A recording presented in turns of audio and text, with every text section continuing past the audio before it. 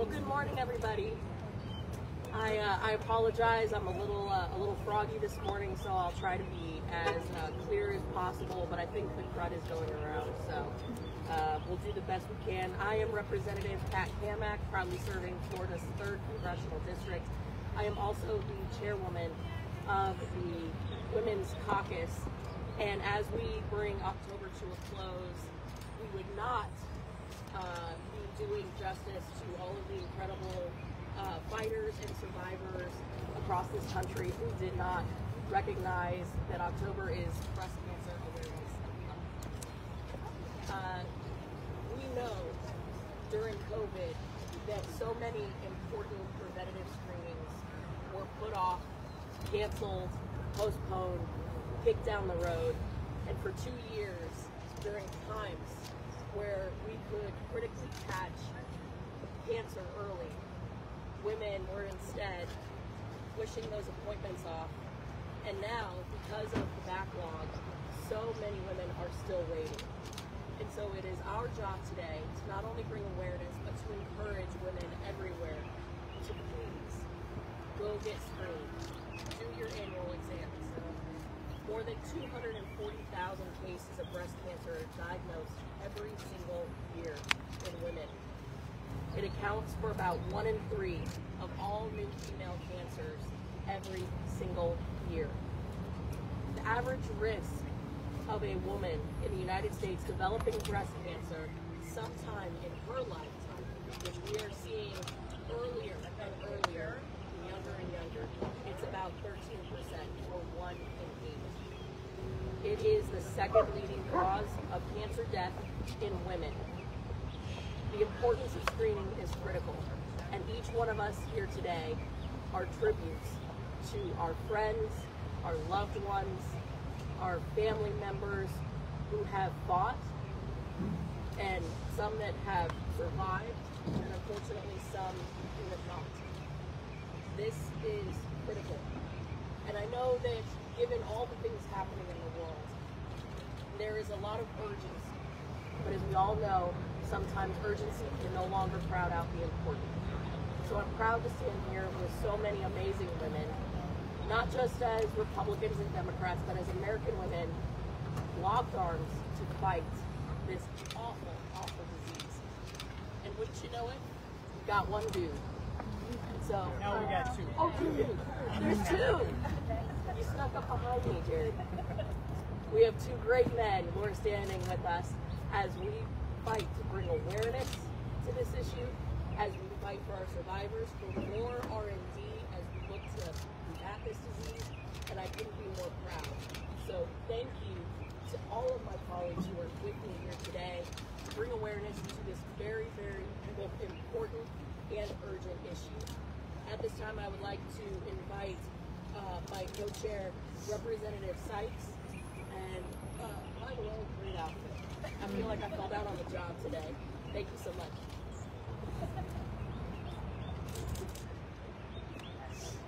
Good morning, everyone. Thank you for being here. And also let me thank Pat, Representative Cammack, for organizing this very important press conference to demonstrate our unity to end breast cancer. My name is Amelia Sykes. I am the Congresswoman for Ohio's 13th Congressional District, and I'm also honored to serve as one of the co-chairs of the bipartisan Women's Caucus. And I'm certain that everyone here today behind me and watching most of you again impacted by breast cancer, whether it is a mother, a grandmother, a sister, a friend, a child, or even yourself. This knows no political, economic, geographical boundaries, and it doesn't care if you are a Republican or a Democrat, if you're from a red state or blue state or purple state. That's why it's so important for all of us to work together to find a bipartisan path forward to address the needs of patients, families, regardless of their political differences. At the core, ending breast cancer requires making sure everyone has access to quality, affordable care at the right time and at the right place. As a lawmaker and someone with a public health background, I know how important it is to get involved and have early screenings. And particularly, this is a concern to me as a Black woman. While Black women have a much lower incidence of breast cancer, Black women are more than 40% more likely to die from breast cancer than our white counterparts. And these incredible obstacles that prevent us from getting the screening and the preventative care and the treatment are abysmal, startling, and just plain right wrong. We know that closing the gaps into care and increasing access to quality, affordable care, affordable prevention, early detection, and treatment options, all of these things can help ensure that people, their patients, and families are protected, and most importantly, we are saving lives. I am proud to co-sponsor critical legislation like the Nancy Gardner Sewell Multi-Cancer Early Detection Screening Coverage Act, which has been introduced by our own Terry Sewell in honor of her mother, would increase access to multi-cancer screenings tests through the Medicare program. This vital legislation would help improve our ability to treat and prevent cancer, saving the lives of millions of cancer patients across the country. But this is only the beginning. I am confident in the women and men behind me, in this chamber, in the United States Congress, in ensuring that we are protecting the lives of those who are affected by cancer. And if I can say and emphasize Kat's words, Representative Cammack's words, it is early detection saves lives. If you have put off a screening, please use this as a reminder that you should get screened. Contact your local health care providers immediately to make sure that you're doing what you can to protect yourself and catching any signs of cancers before it extends and grows to something that becomes much more deadly and uncontrollable. So I am grateful to be with you all today, and I am excited to hand off the podium to my good friend from Texas, Monica De La Cruz.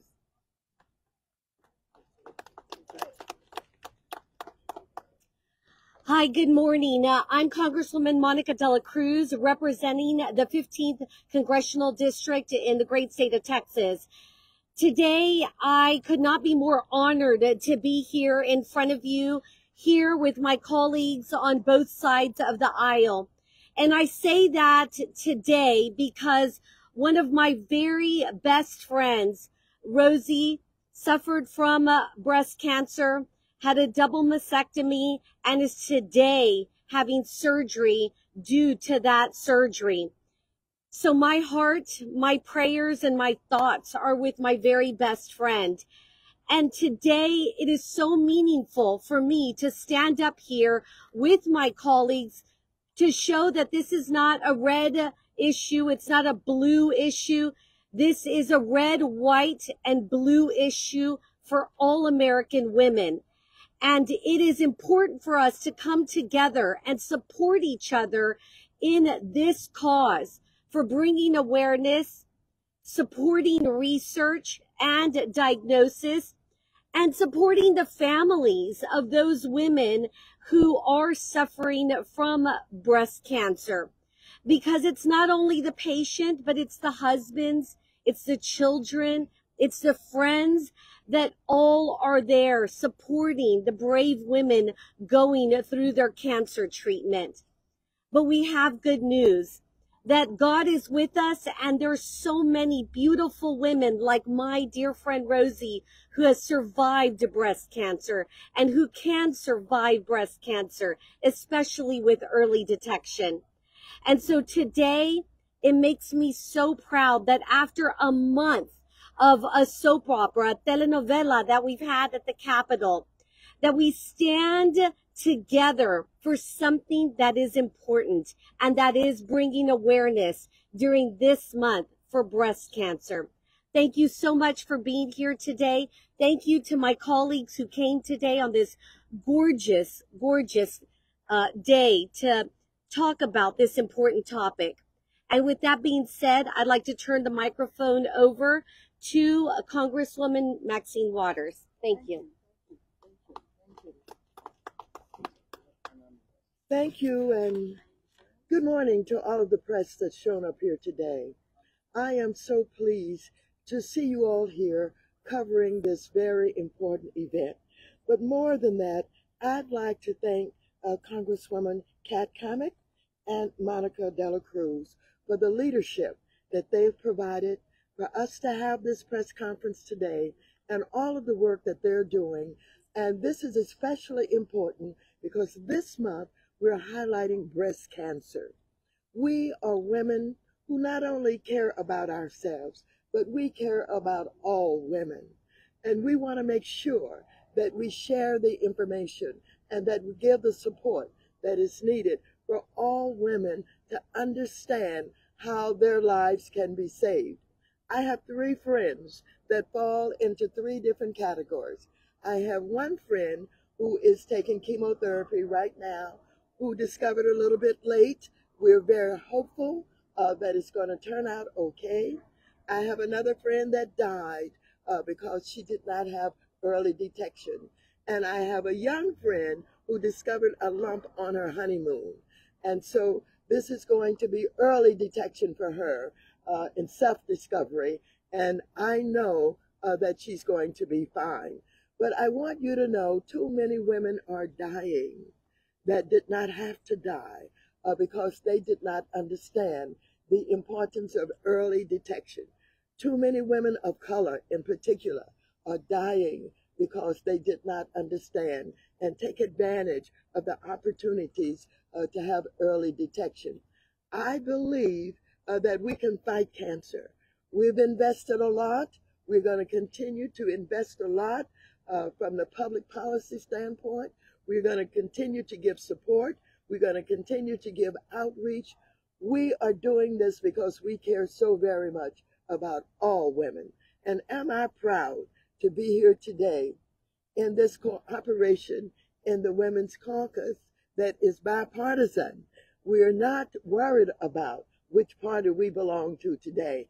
And I know sometimes we're ranting and raving about public policy, but not on this issue. We're together, Democratic women, Republican women, working together to give information that we know will save lives. And so I'm absolutely committed to the proposition that we can save lives. And I want all of the women within earshot to understand that we can be very important in the discovery of lumps. Self-examination still works. I want women not only to do that in the shower whenever they have the opportunity to, but also get your checkups from your doctors and make sure that you're getting the screenings that are necessary. We are committed to doing this, and when you see the Democratic women and the Republican women working together, you know we must be very serious about this issue. And so I was here today, not only because I was committed, but I reached out to other women in the Democratic caucus and said, please join, please be there. We all need to be represented. And while I was running a little bit late today, in my high heels, I kept running so that I could get here and share this information with all of you. So do us good, give us real coverage, make it the front pages, do everything that you can to ensure that the education and the information gets out. Thank you very much.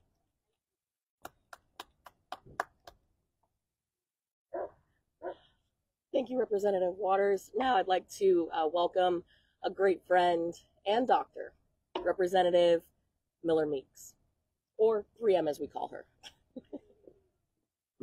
Thank you so much, Kat. Thank you and Representative Dela Cruz for organizing this.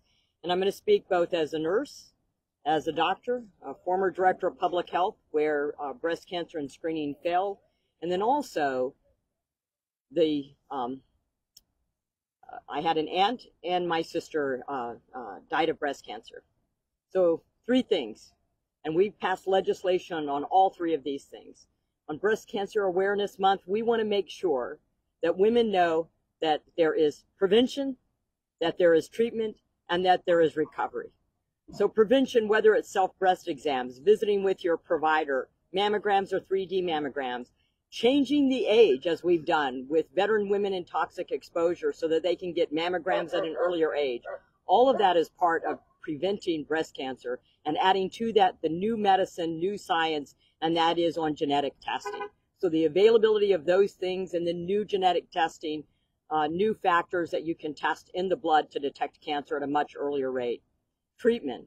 We know that treatment has vastly changed from the time when I was a nurse, when we did complete mastectomies, to the time now where we do small nodular removal, leaving the breast, to radiation, to chemotherapy, to individually treated chemotherapy and infusion. All of our the portfolio that we have to treat breast cancer is dramatically changed and has led to the increased lives of women, and that includes genetic testing as well. And then third is recovery. We don't talk about recovery a lot, but I think Representative Dela Cruz mentioned that, with support for families. But more than that, it's breast reconstruction so a woman can feel whole again, or the type of device if they don't want to have a breast reconstruction, and improved devices. We have legislation on all of those issues. So we want women to know that we are here to advance their awareness and let them know that there is prevention, there is treatment, and there is recovery. Thank you so much. Do you want me to yield? Yeah. I'm going to yield now to Representative Schakowsky from Illinois.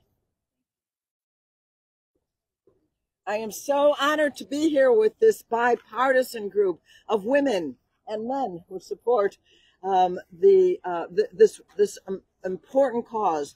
So I want to talk to you about dense breasts.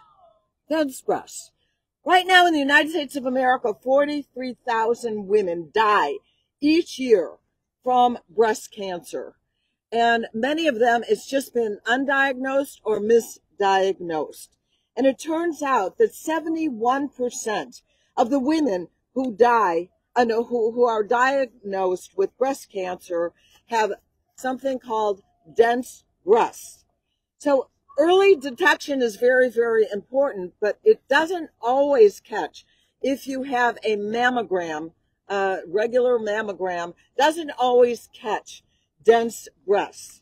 This is not something that if you do your own breast examination that you necessarily feel, but about half of women have dense breasts, and 71% of the women, as I said, who are diagnosed have dense breasts. So early detection is very, very important. So we have to pass the legislation that we're all here about. But I also want to mention that we have a bill called Find It Early that says that women who need to be diagnosed to see if they have dense breasts, when you find out that you have dense breasts and you need a different kind of examination, it can cost up to $800 to be able to get that examination. In other words, a mammogram can be free, but the other diagnostic techniques can cost up to $800. And many women say, forget it. I'm not going to do it. I can't afford it. So our additional legislation, the Find It Early Act, would say that any kind of diagnostic testing for breast cancer has to be free of charge. So let us pass the legislation to make sure that we have early diagnosis, and let's also make sure that we pass legislation, the Find It Early bill, to make sure that women, almost half the women in the country that have dense breasts, get the kind of attention that they need and the diagnosis that they need for free. So we stand here on behalf of women. We stand here in a bipartisan way. Our wonderful men colleagues have joined with us, and we can get this done. We have to get this done. So many women dying of breast cancer in the United States of America. Shame on us when we can do something about it. That's why we are here. Thank you so much.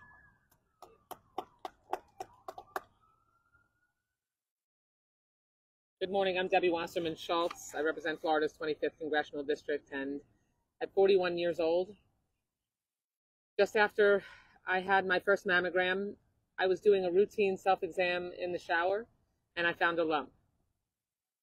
Since my mammogram had come back clean with no evidence of cancer, I thought this couldn't possibly be breast cancer, but it turned out that it was.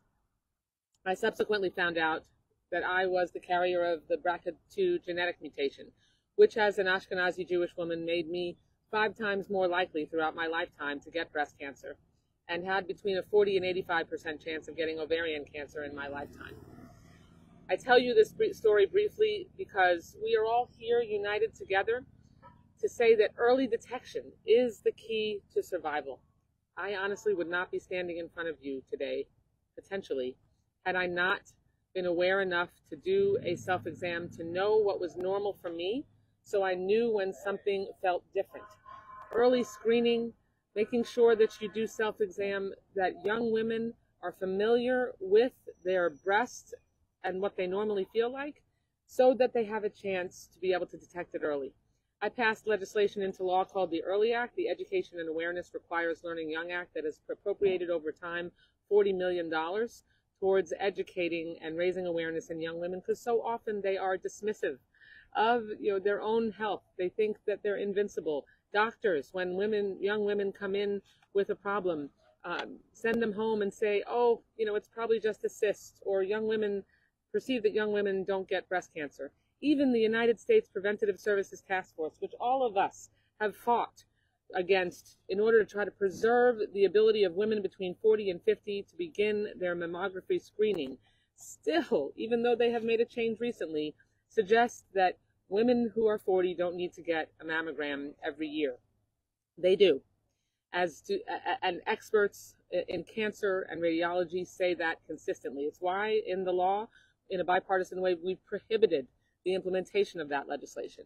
I've sponsored the Reducing Hereditary Cancer Act. Many of the women behind me and men are co-sponsors. Medicare actually only allows for a genetic test for someone in Medicare even if they have immediate family who, like mine did, who have a genetic mutation. The only time they can get a genetic test is if they already have breast cancer. Newsflash: breast cancer and any cancer is more expensive to treat than simply allowing someone to get a genetic test when they have an immediate family member and be able to avoid getting cancer or catching it early. That's the key message that we have. Thank you so much. We're here in solidarity during Breast Cancer Awareness Month, and we have so much comprehensive effort to eradicate cancer. And as a survivor with many of my sister survivors and those that love us, we appreciate the effort so much. Thank you.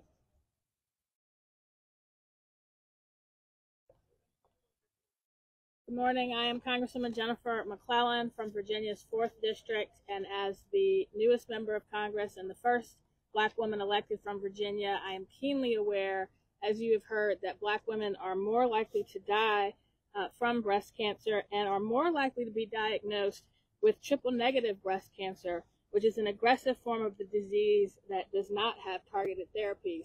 And that is why we stand here today united to say how important early detection is and how important mammograms and early screenings are. So important that I have my mammogram scheduled for tomorrow morning. And I'm very glad that we are able to go home tomorrow because, as you heard, with the backlog, getting those screenings scheduled is very difficult. You've heard about a lot of the legislation that has already been introduced that we are supporting. I'll quickly name 2 more before turning it over to my next colleague. And that is the Screens for Cancer Act to reauthorize the National Breast and Cervical Cancer Early Detection Program to provide cancer screenings and diagnostic services to uninsured, underinsured, and low-income Americans who do not qualify for Medicaid. I'm also proud to co-sponsor the Metastatic Breast Cancer Access to Care Act to cut bureaucratic red tape and ensure that men and women suffering from metastatic breast cancer, because it's important to note men can get breast cancer too, but this bill will ensure they can access the services and treatments that they need without having to wait for their Social Security disability insurance or Medicare benefits to kick in, because bureaucratic red tape, insurance companies should not stand in the way of you getting your screening or your treatment. We need to do all that we can to ensure early detection, early treatment, and as someone who is very proud to represent the Massey Cancer Center, which is doing amazing things in cancer detection and treatment, we must ensure that we have sufficient funding for research and development to address cancer once and for all. With that, I would like to turn it over to my colleague, Frederica Wilson of Florida.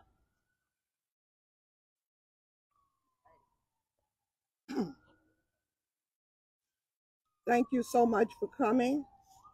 I cannot emphasize how important it is for us to be standing here today. And even though we have gone through a lot of partisan bickering in the past few months, for all of these women and men to come together on this important issue is wonderful. I cannot think of anything more important happening in Congress today than what is happening at this press conference. So thank you. And I also want you to be aware, and I want to emphasize, while breast cancer predominantly affects women, any gender, including trans, non-binary folks, and men, can also suffer from breast or chest cancer. They are all equally part of our fight against breast cancer. I've met many of them, and I'm so proud that our president, President Biden, has put cancer at the top of his agenda. And in Congress, we remain united, Republicans and Democrats, in supporting legislative efforts to support those affected by breast cancer. Only together can we break down the barriers to access and ensure that every person has the opportunity to receive this critical care. Let's stand together. Let's continue to fight. Let's continue to fight against breast cancer, because together there is nothing we cannot achieve. Thank you.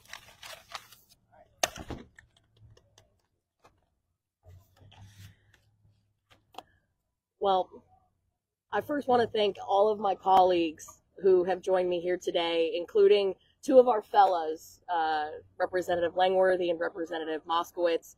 It really is a bipartisan issue, and I just cannot thank you enough for being here to cover this. This truly is an epidemic that we need to confront head on. This is not a Republican issue. It is not a Democrat issue. This is an American issue. It is a woman's issue. And we are united in the fight against breast cancer. And again, thank you all so much for being here. We're happy to entertain any questions about the legislation that so many of my colleagues have undertaken. If you have any questions, we'll be happy to take them now. Seeing none, we will get out of the sun and get back to work. So thank you all so much.